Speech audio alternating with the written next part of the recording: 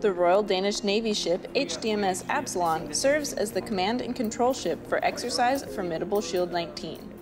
U.S. Navy Captain Shanti Sethi is the commander of the NATO task group for the exercise. Operating with coalition partners is always fascinating because you learn something new every day. We all have the same base tactics, techniques, and procedures that we get from operating as NATO, but every ship, every nation does things a little bit differently, and I come away with new ways to do things every day. The beautiful thing about this team, from the range to the ships, is that we've been able to work through the challenges and we're meeting all of our requirements and all of our expectations. Reporting from HDMS Absalon at sea, I'm Petty Officer Susan Damon.